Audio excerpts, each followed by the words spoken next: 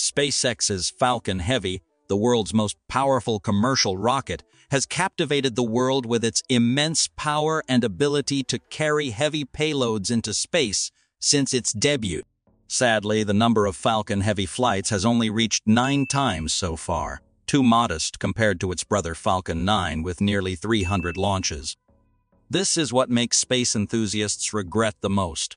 However, everything will be changed soon as Elon Musk has an insane plan to increase Falcon Heavy's yearly liftoff rate by dozens of times over the next few years.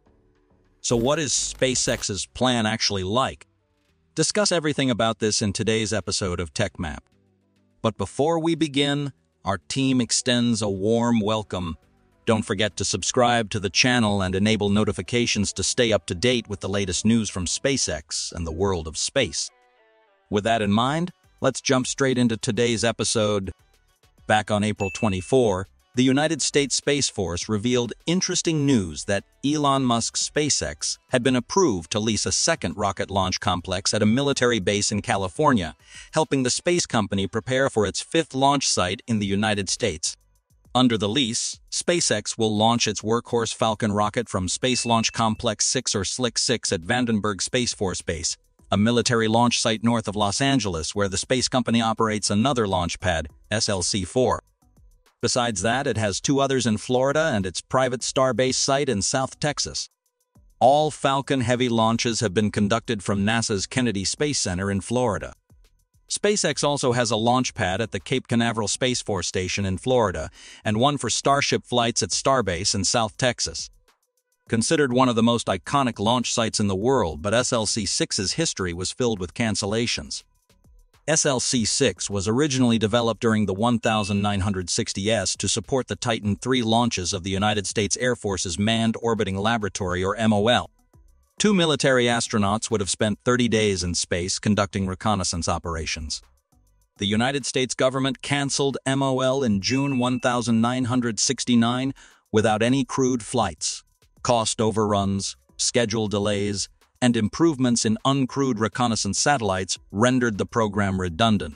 SLC-6 was repurposed during the 1980s to support military polar orbit launches of NASA's space shuttle. The United States Air Force scrapped those plans in 1989 following the loss of the Space Shuttle Challenger and her 7-member crew in 1986. A decision was made to revert to launching military payloads on expendable rockets. However, that doesn't mean there are no achievements here. Lockheed Martin conducted 4 launches of its Athena-1 and Athena-2 rockets for SLC-6 during the 1990s. The boosters compiled a record of 2 successes and 2 failures. ULA has conducted 10 Delta-4 launches from SLC-6 since June 2006. All flights were successful. ULA is now retiring the Delta-4 rocket in favor of its new Vulcan Centaur booster. There are 2 additional Delta-4 launches carrying National Reconnaissance Office satellites scheduled for this year in 2024. After its final Delta-4 Heavy launch in September 2022, ULA vacated the site. This gives SpaceX more room to handle an increasingly busy launch schedule for commercial, government, and internal satellite launches, with the firm's yearly liftoff rate could reach 100 in a couple of years. As Nate Jansen, manager of Launchpad Systems and Operations for SpaceX at Vandenberg and a 10-year employee of the firm, said, "We're really ramping up Vandenberg to rates that we've never seen before and the area hasn't seen before. From 1 launch 4 years ago to 3 the next year and 12 the following year, SpaceX expects about 30 liftoffs by the end of this year. For 2024, the rate could jump to 50, then rocket to 100 in 2025. Next year, we'll be launching about once a week, but the plan in about 2 years is about every 3 to 4 days," Jansen said. Work to ready the site should begin soon, with a goal of the first Falcon launch from SLC-6 taking place in mid-2025 and the first Falcon Heavy contract for Vandenberg in 2026, Jansen added. This good start will pave the way for the company's more ambitious plans, one of which is to win defense contracts that their competitors also desire. Vandenberg Space Force Base allows for launches in a southern trajectory over the Pacific Ocean, often used for weather monitoring military or spy satellites that commonly rely on polar Earth orbits. SpaceX's grant of Space Launch Complex 6 comes as rocket companies prepare to compete for the Pentagon's Phase 3 National Security Space Launch, or NSSL Phase 3 program.